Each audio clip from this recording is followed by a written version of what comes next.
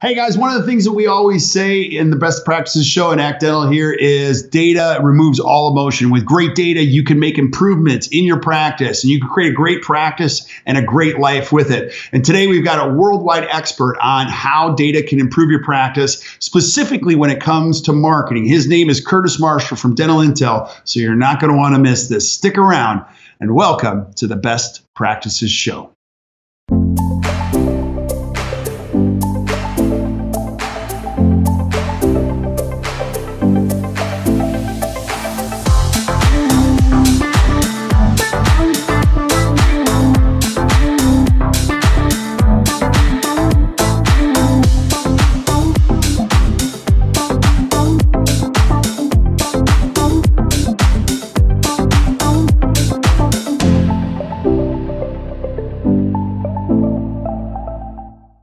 Hey guys, thanks for watching the Best Practices Show, where we take a look at the best business practices from the best dental practices all over the world. And if you're a dentist trying to grow your business, you're looking at marketing, you're looking at everything. Sometimes you're pulling your hair out, sometimes you don't have any hair at all to pull out, and you're wondering, how do I grow my practice and get more new patients? And there's got to be a solution to this. And today I got my good friend Curtis Marshall from Dental Intel on today, and this guy is a genius. He's my go-to guy when we really want to find out the real solution in the data analytics behind it. And today we're going to be talking about how you can get more new patients without spending any additional dollars. And he's got a magical secret. You do not want to miss this. So do me a favor, grab a pen and hit the share button. You're going to love this. Now, a couple show notes. While we're shooting this, you're going to have questions. Add questions to the feed, and you're going to see my man Curtis is very good at responding in social media. We want to make sure you get the most out of this. Also, share this with your team. A lot of times, dentists will watch 70 to 100 podcasts, but they don't share one of them with their team members, and you work with them every day. Encourage them to do some learning too, and together we learn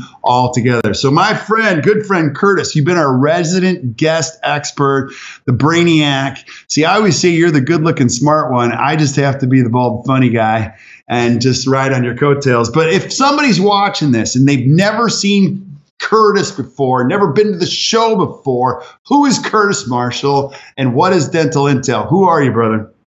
Well, you know, Kirk, thank you so much for always having me on your show. You got the best fans out there, the best participants. I love their questions that they ask. And so I'm super grateful to be on with you again today. Curtis Marshall, here in Utah, based out of Utah, have 3 beautiful girls. I'm just trying to raise them right. I follow Kirk's example of raising children, doing my best I can there. On the side, I also work with Dental Intelligence. Dental Intelligence, we're the leader in providing actionable data to offices rather than them worrying about the lagging stuff that happened in the past. We want them to know what to do today. So that's ultimately who I am, and we're going to be talking about some cool ways to get new patients today without spending an additional dollar. And it's mind-blowing, because back when I used to work in an office, we were spending, Kirk, $30,000 a month to acquire new patients.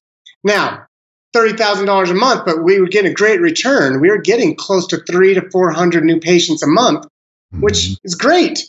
But if we could have got more new patients without spending a dollar, I would have looked like the hero. And I want you to look like a hero. So I'm really excited to be on your show today. Well, you can make me look like the hero, but you're going to be the hero, and you're going to be a hero for a lot of other people, because this is a really important piece of information that you're going to be sharing today. And really, it's not rocket science. You just need to know how it works and the data, and you can easily apply what Curtis is going to give you tomorrow. Like tomorrow, you can actually, if you're watching this at lunch, you can apply this the second half of your day. Now, if you've been living under a rock, or you've been, just haven't been outside or haven't turned, you don't know what Dental Intel is, but I'm just going to tell you, it is a game-changing platform. It is, without question, one of the greatest tools we've acquired as a dental coaching company, because it gives us great visibility on analytics. Now, here's what I'm going to say before we get started, Curtis, is that if you don't have any data, you're just guessing. You're just guessing. and you're trying to build a business, but when you have data, you now know how to build a great team. It's very important more now than ever in dentistry and business. I couldn't imagine running a baseball team without even having data. Data allows you to be able to validate decisions. It removes all emotions. And if we don't have any data, we're just having a conversation about what we think we each know. Now, Curtis, let's talk about the marketing thing. And one of the things that happens is, I know a lot of doctors watching this, if you're building a great restorative practice, you're spending a lot of dough to get a lot of visibility. And you hear words like impressions, Google AdWords, like putting it out there. So you have thousands of people watching your message, and some of them pick up the phone and call, but that's where it kind of goes bad, right? Well, not only that, Kirk, some people they spend almost nothing on marketing, right? I mean, I hear that often. That's what we spend on. Not true. You're taking care of your patients, and your patients are referring people. So not only do you have, like, some people may not be spending a lot of dollars, but how are you getting new patients? It's either because you're getting referrals or because you're spending dollars on people you don't know, right? So whichever way you are, you're spending time and effort to take care of your patients so that they will refer to people, or you're using your hard-earned cash and saying, hey, come into my office, and you're using cash. Either way, you're spending your time, your money to get new patients to come into the door. Yeah. Amen, brother. Now, a lot of people have tried this. They've tried to like figure out what's calling, what's coming in, what's being converted. There's a couple things if you're watching this. I want you to take a couple notes, but you mentioned there's five benchmarks, and we're going to take each one of these apart. Let's go through each one of the benchmarks here. Well, before we do that, remember there's a funnel. Any marketing funnel, there's a funnel, right? And we could make it a lot bigger, but we're going to make it fairly simple today. Right. Ultimately, though, Kirk, if we have a funnel for marketing, what's the end output? Down here, what do we want? What do we want from new patients? Let's just go there and not make it let's not get too crazy about wording. It's really acceptance. You want patient acceptance on dentistry, restorative acceptance for treatment, correct? Which means if I get somebody to accept and I do their dentistry and I collect their dollars, what does that mean? That means you're going to grow revenue, top line revenue, ultimately be more profitable. But the bigger thing here is people are going to get healthy. You're going to start taking care of it because there's no shortage of treatment. Here's the other thing. People think, well, you're hard selling. No, you're not. There's no shortage of disease coming into your office. And as a healthcare provider, you got to get people as healthy as possible, as fast as possible, So I love that. That is, to me, because the general public, they don't get it. They don't get the importance of a prophy. Actually, they don't even know what a prophy is, first off, right? But that's one thing. Another big one, though, Kirk, is that now you can do, if you get people to accept, like you said, the end goal, if you get people to accept, that means you can do more vacations. That means you can pay for your house. That means that you can pay for your spouse to go on a shopping spree. That means that you can do lots of things that you wanted. You hit your personal goals if we get people to accept. Not only that, but I love how you also put it into patient care. So if that's the ultimate goal, we want to know how to make that bigger. We want to get larger. Rather than it being like this, we want it to be like this, right? We want to open that funnel so that we get more in. So let's start at the top. What first happens? So we start at the top, or are we going to go one notch up? One notch up. Okay, one notch up. Well, if people are going to accept, you got to present, right? Okay, so we're going to go from the bottom up. So we want them to accept, then you need to present treatment. Okay. And so let's just use a number. Let's say 50% of everybody you present to are going to accept. So if you're going to have one at the bottom, you're going to have to do how many at the next stage? So to make that easy, let's say 60%. Wait, you're making this. No, the math is too hard. Okay, what? What? It's easier this way. It's easier this way. If I'm going to have 60, if I have 60% and I get 6 people to accept, that means that I diagnosed 10. 10. Got it. Okay. I diagnosed 10. Now, keep it simple for me. My brain is very small. I know. Okay. You're not supposed to say I know. So if you want 6 to accept and you got 60% acceptance, then you got to present to 10, right? That's 60%. Correct. Which means that now that I need to know how many times I do an exam in order to present treatment. So on average, we see 50-ish%, sometimes a little lower, sometimes a little higher, but 50% of your exams get diagnosed. Okay. So that means you have to do 20 exams to get 10 to accept, to get 6 people to say yes. Absolutely. Got it. Okay. I'm tracking. So then how do we get an exam though? We got to get them to schedule in your office, right? Correct. So the next step above that is if I call somebody and schedule, what % of those patients actually show up? Well, you're the data guy, and I would brag that our practices do it really well. But on a national average, with over 7,000 or 8,000 installs, you basically have visibility on every private practice in the United States now. You know the data. What's typical? What's your gut tell you? And it's okay, you can be wrong, Kirk. What's your gut tell you? I would say the number of calls that actually schedule appointments now. Now, if we're talking about calls that actually get scheduled. Appointments that schedule that actually show up. Oh, that show up. So broken. What % of your patients break their appointments? Would you say, I don't know, for a large practice, probably 50% or 30% maybe? In a private practice, it's got to be way smaller. I don't know. You're leading me on without giving me any hints here. I am. So if you're at 50 or 30%, you better call Kirk right now. You should not be there. Okay? Well, we're talking about the masses here. We're talking about 210,000 dentists in the United States. We're not talking about ActDental's few here that kill it. We're talking about everybody. Right. So we're seeing, let's just say 10% to make numbers easy, 10%. So if I have 20 people that I do an exam on, that means that I actually scheduled 22 people. I called and got scheduled 22, and 20 showed up. Gotcha. So we're going up the ladder now. We're climbing up to find out where the problem is. So if I have 22 people that call and schedule, the next thing that we want to know is how many people called the office and didn't schedule, or did. How many did schedule? Yeah. Now I want to say one thing. This is where the opportunity lies, because nobody knows this number. We've been to seminar after seminar. You hear expert after expert say this, but the number of calls to schedule I've heard is about 1/3. Now, I don't know if that's true, but everybody has a number on that and everybody has an opinion on that. What do you guys see? Okay, so let's say it's 1/3 though for right now.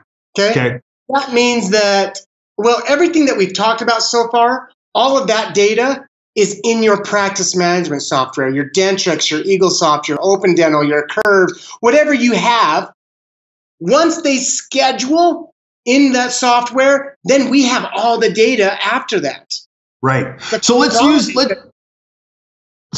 what I've heard so many times from seminar leaders is it's 1/3. So you're telling me if 22 scheduled, that would be 66 would have to call, right? Correct. So if 66 people call, I'm answering the phone 66 times. That means that the 22 are going to schedule, 20 are going to show up, you're going to diagnose 10, and 6 of those people are going to say yes. Absolutely.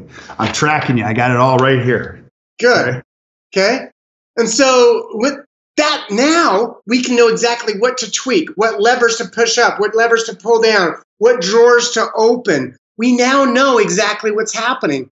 The problem is, though, is that we have all the data once they schedule.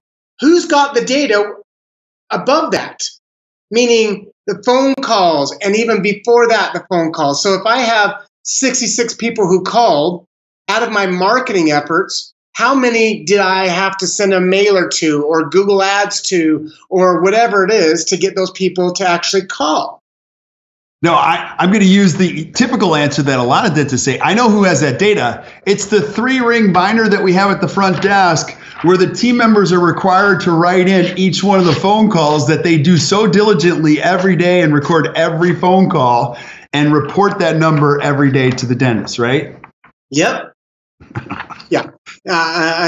So, and for me, who used to work in the dental office, and I was told to do that, I would do it once in a while, but most of the time I didn't do it because one of two reasons. Number one is because my doctor wasn't following up with me, and I'm like, oh, he didn't ask yesterday, so I'm not going to do it today because he's not going to ask me tomorrow. That's the first one. The second one is it's difficult. And what am I going to do with this data? I've got all these pieces of paper over here that I wrote down all this information on, and it's useless. Right. I'm not doing anything with it. We might as well put it in fire starter. Right. And, let me throw one more in that we've seen in the past. I'm going to leave out a bunch because a bunch of them called for lousy insurances we don't participate in, and so those don't count. You know what I mean? Those don't count, right. In my mind, I think they don't count.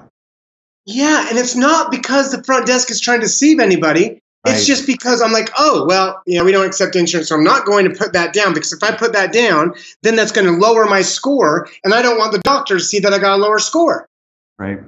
But as an owner of a practice, let's say you have 10 people who called, and 8 of those people have insurances you don't accept. I now have data and information, and I want to make the decision whether I want to do that insurance or not. I don't want someone else to make that decision for me. I'm a big boy. I own my own practice. I want to be able to know the information so that I can make an important decision for me and my family. Absolutely. Let me go one layer deeper too, because a lot of people throw the baby out with the bathwater in this. If you have 8 calls out of 10 that are about insurance, you're par for the course. Even the practices we coach that don't take a dime of insurance will tell you 80% of the phone calls are about, do you take my insurance? And that's where you can say game on as a private care practitioner and say, I welcome that question. We train people, Curtis, we tell them, oh, you should go, I love that question. Do I participate with life? Oh, I love it.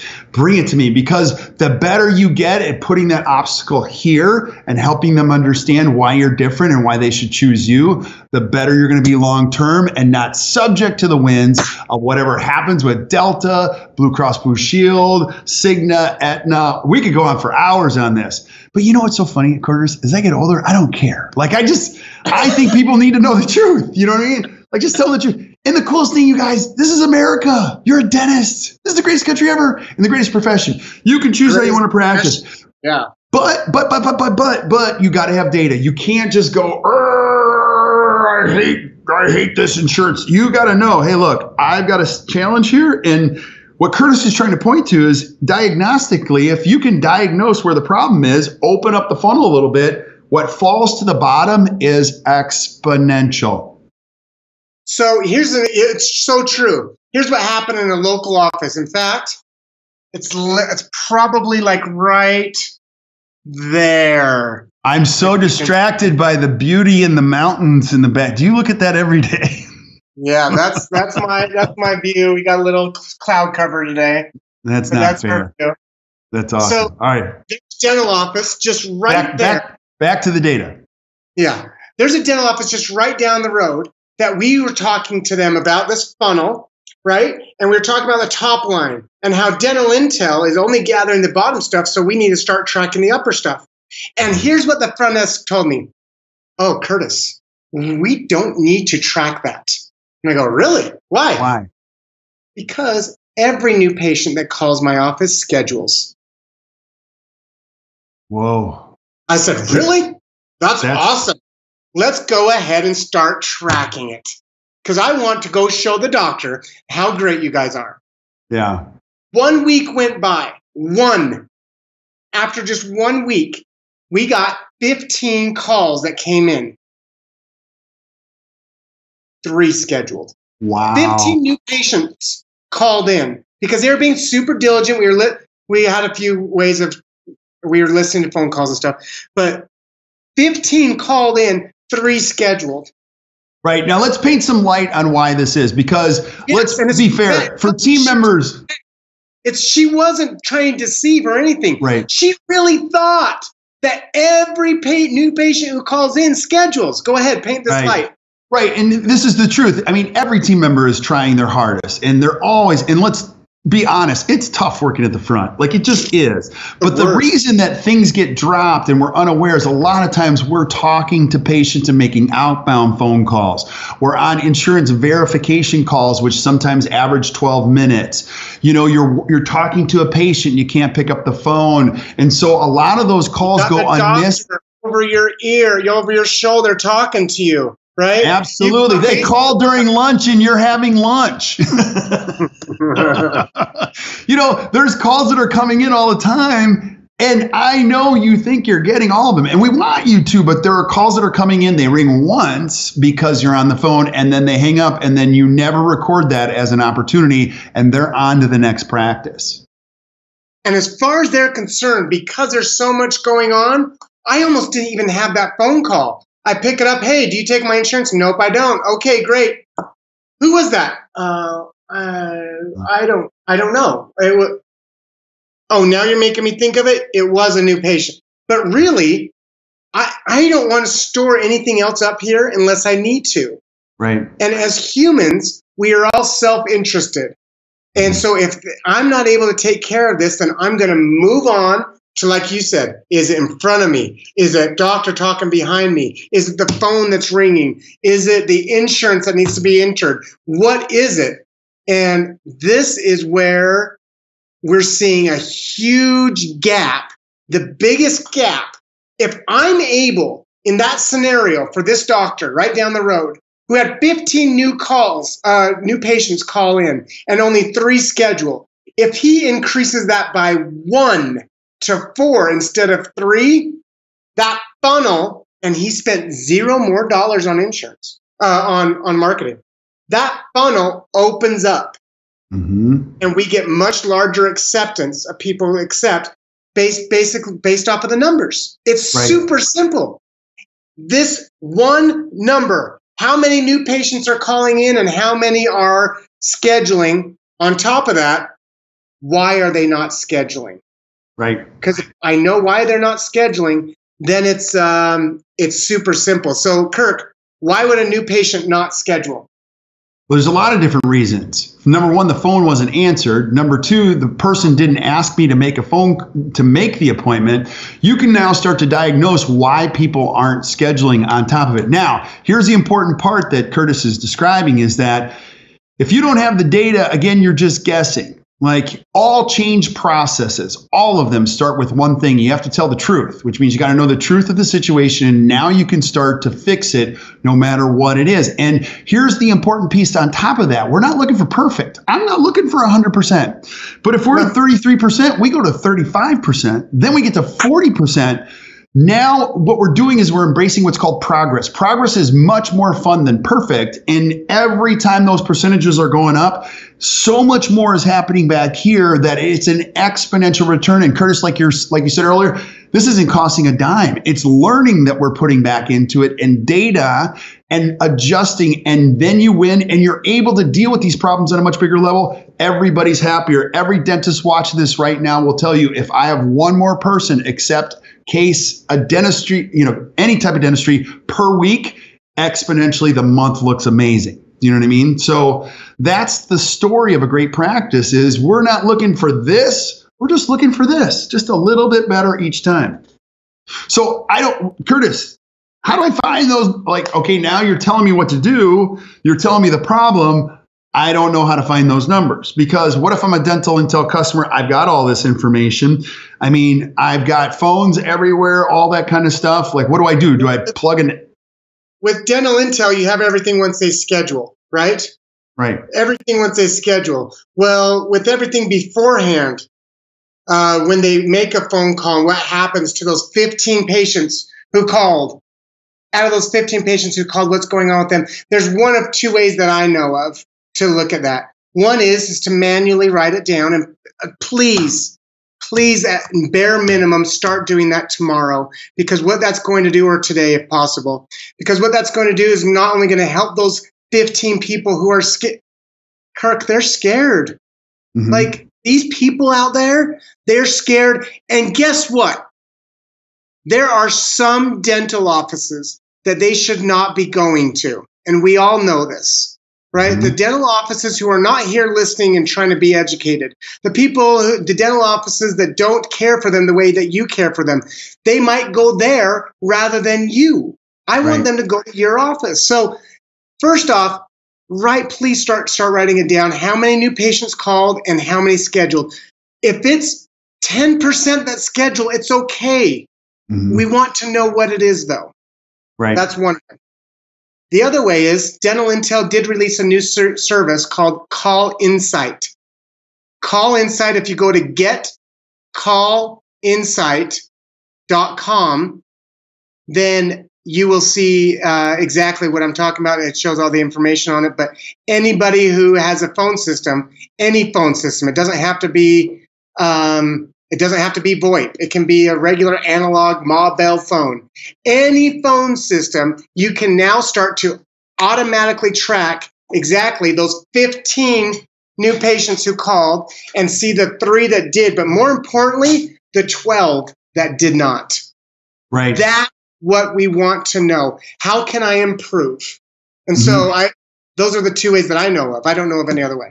Now, give me a little insight on Call Insight. I mean, are you able to see the caller ID number, where they're calling from, any kind of that information? I mean, what kind of information do you have? And it doesn't have to work with a VoIP system. It could work on a landline, it could work anything like. Correct. Yep. So when the information comes in, we see if it's a patient or not. And sometimes I might call from my work number. So it's saying, hey, I don't know who this number is. Who is it? Oh, it's an existing patient. It's Curtis who's calling. So you can add that number to the patient record. That's one way, right? It's either a patient or existing patient, existing number. Second way is a new patient. So if it's a new patient, then we ask you questions. We say, well, why are they calling in? Is it because of a limited? Is it because of cosmetic? Is it because, why are they calling? Right. The third thing that we're now tracking with that is saying, did they schedule or did they not? But not just did they not schedule. Did they not schedule because of insurance? Because of cost? Are they going for a second opinion? What is the real reason? And it's a drop down rather than a fill-in entry form. The benefit to that is now we can put everything into categories and understand what's going on rather than being all over the place. Because if I have 20 categories, it's too hard to understand. So now it's into categories. Yeah. That's the new patients. Another one would be like a business, like if it's your lab or somebody like that. And then the fourth one is spam. So if it's spam, you mark it spam. If it's a dental lab, you mark it dental lab. If it's a new patient, you mark it new patient or existing patient. Right, because that's one of our frustrations even here as we track number of phone calls, and so many of them now are solicitors or spam, and your software can sort that, you know? Yep, absolutely. Okay. Yep. So all you do, it's super simple. You go to getcallinsight, INSIGHT.com. You can see everything there. But more importantly, I hope you do that because I love the service is awesome.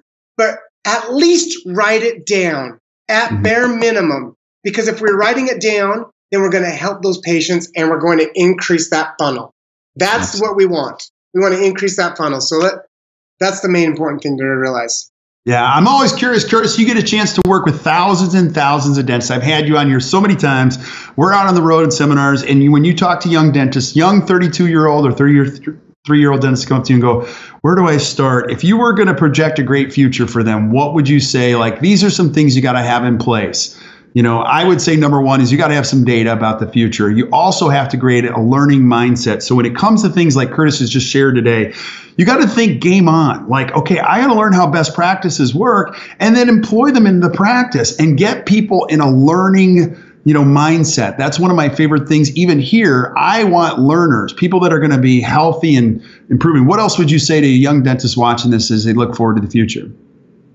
Well, Kirk, that's probably the best thing to ask somebody. So I look at you and I look at other consultants out there, okay?